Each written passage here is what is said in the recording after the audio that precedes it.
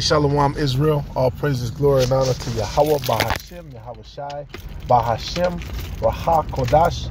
Double honors to the apostles and elders of Great Millstone who rule well.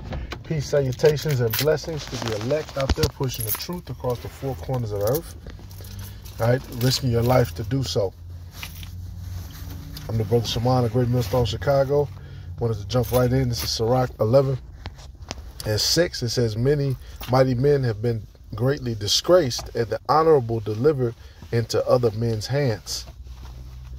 And gotta read verse 5. Many kings have sat down upon the ground, and one that was never thought of have worn the crown. And when I think of that scripture, I think of the scripture that says, I've seen servants on horses, I've seen, princes walking, basically, which being on the horse, that was a status symbol. Being an equestrian means you're of a certain class.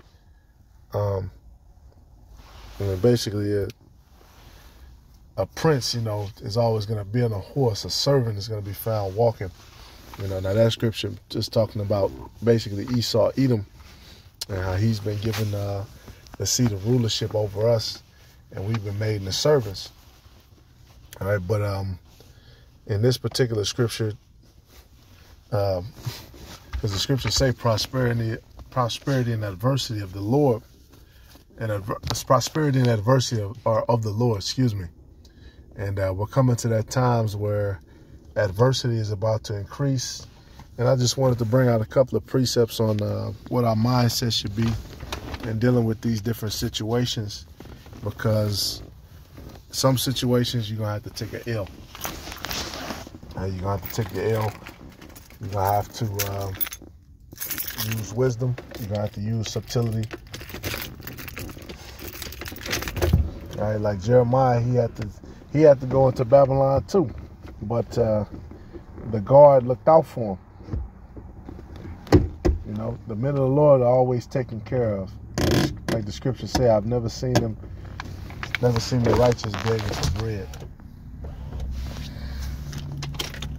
But you might be in a situation that's not all the greatest, all of the greatest status.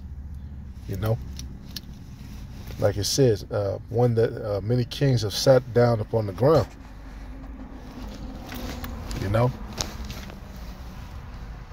Sometimes you get sat down, man. You get taken out of your position, and that's what happened. We were taken down. We've been brought low, but now, we're on our march back up. All right, like it says in verse 6, many mighty men have been greatly disgraced, and they have different little media teams. They got little cover stories. They got people like Vocab. They got all that stuff already, dossiers or whatever you want to call it. They have bullshit accounts already prepared, compilations and all that. And they know that we're telling the truth, but they're gonna try to come with that angle to try to make it look evil. The agent's gonna make their move. Everybody gonna do what they do. But the important part is to not get emotional. To keep your mind sharp. All right, to keep fortitude. To never get bitter, because it's not the first time. All right, it ain't the first time. Even us being here is a punishment. Different parts of our punishment, you receive, different parts of mercy. You got some men, they here in America, they're doing pretty good. You got some people, they ain't doing good. All right, prosperity and adversity of the Lord. That's why we continue to pray for mercy and continue to pray, the Lord to keep us in these times, all right, to guide us, to give us that wisdom, all the little extras and you want all that, man. You want every piece of extra credit that you could get. Here's another one. This is Numbers. Salaki. That's what I wanted. Wisdom of Solomon 15:1. Because the Heavenly Father is long-suffering. He could have been took Esau, Edom down, but He could have not allowed them to in rulership. You know, we always talk about Hannibal Barca and how they actually marched into Rome. We talk about all these different spots where Esau's kingdom was shaky, and then they were allowed to continue to go and keep winning. And that's all through the Lord. The Lord has kept this man in power. Right? And the scriptures talk about, you know, when your friends and your family hate on you, turn on you, you know, that's a part of it. You know, you got to be ready for that too. You know, you got to be ready for anything. Right? The Heavenly Father is long-suffering. Wisdom of Solomon 15:1. But thou, O power, art gracious and true, long-suffering and mercy, ordering all things. And that's the thing you keep seeing through the scriptures, long-suffering. You know, dealing with a situation, and this is annoying. It's really annoying for us to wake up every day and be under this man's kingdom and have to see all of the bullshit. And with Watchmen, so you got to see a lot of shit and be like, man, this shit is crazy. I'm tired of this place. I'm fucking through, you know, all these different emotions and shit, and continue to march on, right? Because the scriptures talk about this being a walk. You know, this is a march. All right. This is Numbers 14:18. The Lord is long-suffering and of great mercy. And that's another thing you see too, mercy. Mercy is going to be shown to the Lord's servants. All right, but everybody who knows that they're Israelite is not necessarily going to receive mercy. And I'm going to get a scripture that supports that. It says, forgiving iniquity and transgression, and by no means clearing the guilty. Visiting the iniquities, those who are truly guilty. All right, because we've all committed sin. We all are worthy of death. But you have those who are truly guilty. All right, by no means clearing the guilty. Visiting the iniquity of the fathers upon the children unto the third and fourth generation. So you have to pay for your former sins too. You have to pay for your former sins. Now, a lot of times that be why you have to go through what you have to go through, even if you don't understand it.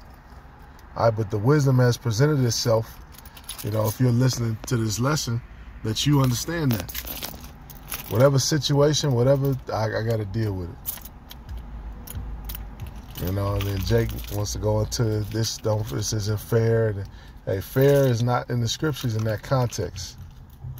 You know, a fair day, a fair mating. But there is no fair where you get what you want, exactly how you want it. That's not how it works. The judgment of the Lord is perfect. All right, these are the different things these are the different characteristics we should have. Galatians 5:22. But the fruit of the Spirit is love, joy, peace, long-suffering. You know, it's a certain peace. You know, it's a reason why we say peace unto you. There's a certain peace that the men of the Lord possess. You know, whatever happens. I know Yahweh Shai. I know his angels, they're going to come back and they're going to raise holy hell and his people are going to be freed. We know that. And Esau is going to be taken down. Long-suffering, gentleness, goodness, faith. Faith, very important. Meekness, temperance. Against such there is no law. All right, and that's why, where is it at? Where's the one? It tells you, 2 Timothy 4:2. Preach the word, be instant in season and out of season. Which, that could mean, you know, when it's cold, when it's hot, whatever. But that's also talking about when times are good and when times are bad. Times are good and bad, you know, times... You don't always feel like getting up and teaching. All right, this is negative degrees outside. Niggas want to argue about bullshit. And Sometimes you want to fall back. All right, reprove, rebuke, exhort with all long suffering and doctrine. There's long suffering again. Romans 9.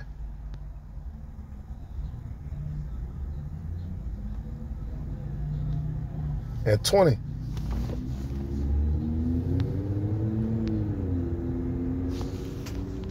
He said, Nay, but, O man, who art thou that repliest against the Most High? Shall the thing say to him that formed it, Why hast thou made me thus? Hath not the potter power over the clay of the same lump to make one vessel unto honor and another unto dishonor? What if the Most High, willing to show his wrath and to make his power known, endured with much long suffering the vessels of wrath fitted to destruction? You have a lot of men who are fitted for destruction. The scriptures say what, one third talks about 1/3 of men, talking about the sons of the wicked. They're gonna be put out, and anybody clumped in with them.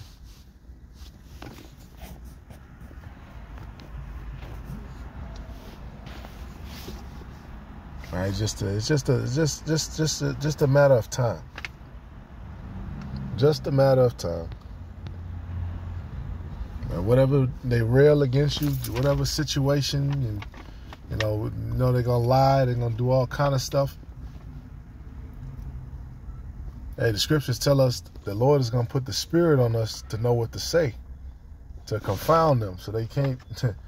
There's gonna be nothing they can say. They're gonna have to lie. They're gonna have to make something up, do some AI bullshit. All right, but we know what it is, man. And the angels give an account. The Lord knows.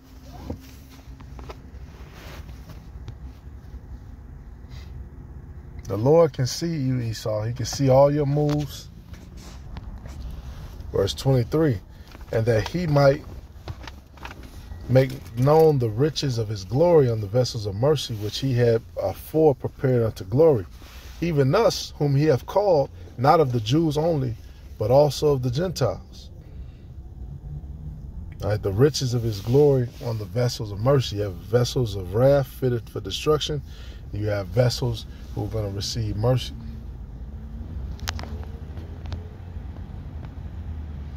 All right, Hebrews 12 and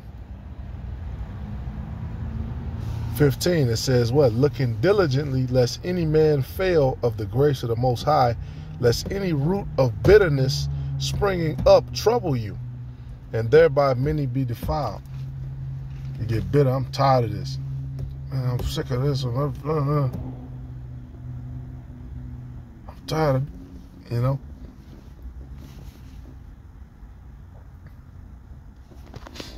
We want to get us the best quality of workmanship possible.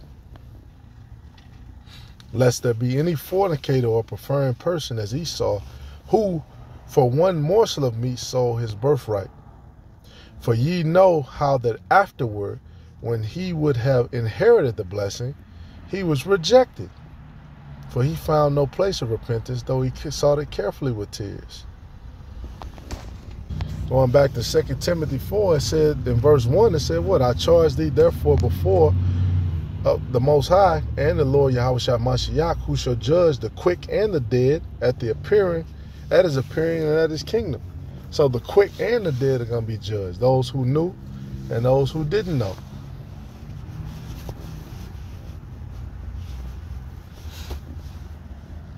Right? It's going to be with perfect judgment. You know, and for those who are quickened, you know, we want that mercy too. We want to make sure that we're enduring and we're doing everything that we're supposed to be doing. You know, and having the right mindset, having the right thoughts, because your thoughts can get you in trouble as well. You know, and whatever is influencing your thoughts, whatever music or whatever habits you might have, you know, you have to change that, man. You have to discipline yourself.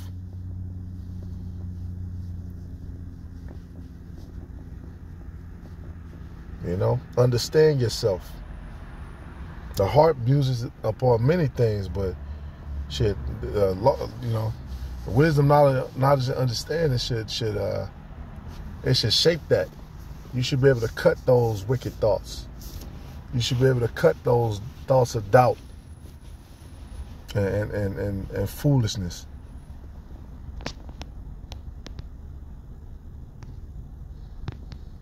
You know, but that's all I had, man.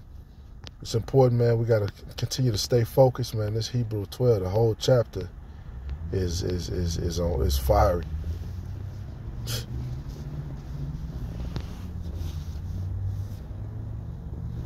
Yeah, we're being chastened, but the Lord got us, and that's the lesson. Shalom to the elect.